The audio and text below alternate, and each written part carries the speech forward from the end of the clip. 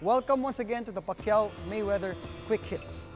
A lot of people say that one variable common to these two fighters, but which separates them, is the guy called Juan Manuel Marquez.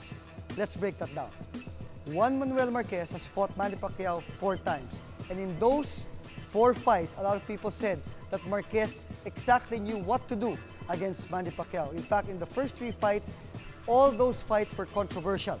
Then came fight number 4. With a right straight, Manny Pacquiao was floored in the 6th round of that fateful fight.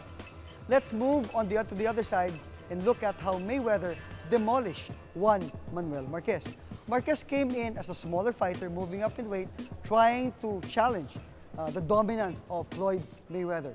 A lot of people describe that fight as Mayweather schooling the Mexican warrior. Unanimous decision po ang katapusan ng laban na yun. Wala pong halos nagawa itong si Marquez against Mayweather. In fact, Mayweather even floored Marquez with one left hook and left him on the ground for a couple of seconds. Tumayo po si Marquez but still did not have the formula to be able to fight effectively against Mayweather. So sabi nila, if Mayweather beat Juan Manuel Marquez the way he did and Juan Manuel Marquez beat Pacquiao the way he did, then it was moot and academic that Mayweather will just beat Pacquiao easily, some people say. Now, one of the punches that will be very crucial in this upcoming fight is what we call the straight leads. For a left-handed fighter, it is the left straight lead, which is my power hand, or the right-handed fighter, which is the right straight lead. We were going to talk about this because this is a favorite punch of Mayweather and an effective punch for Manny Pacquiao. But more so, it is the same punch that Pacquiao walked into when Marquez knocked him out in the 6th round of that fateful day. So again, with Coach Lemuel, we will show this to you. So I will start off with me being Manny Pacquiao with the southpaw stance. And while Coach Lemuel even using the shoulder roll, so let's do it slowly. Step, I have the angle, and then I throw a straight left lead. If he defends against that with the shoulder roll, right, I am already inside, I can always turn and follow that up with a 1-2 combination at an angle wherein he cannot counter. So that's how a left hand straight can open up combinations for Manny Pacquiao.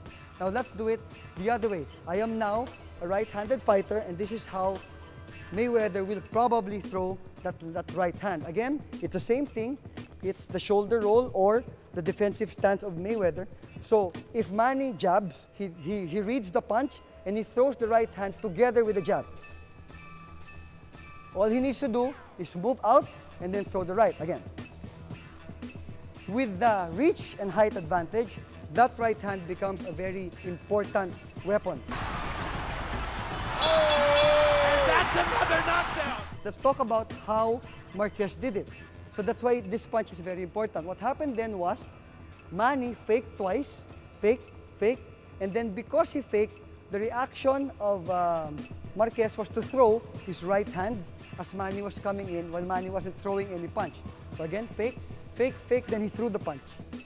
So Manny wasn't defending, there was no jab, there was no straight, and he walked right into that right straight lead. So it was a short, crisp, right hand punch that hit the face of the incoming Manny Pacquiao. So that lead right for Mayweather and that left for Pacquiao are very important punches to watch out for. So if you're still interested to know and break down the fight, just join us in the Pacquiao Mayweather Quick Hits. And I'll see you on May 3rd here on Solo Sports for Battle for Greatness.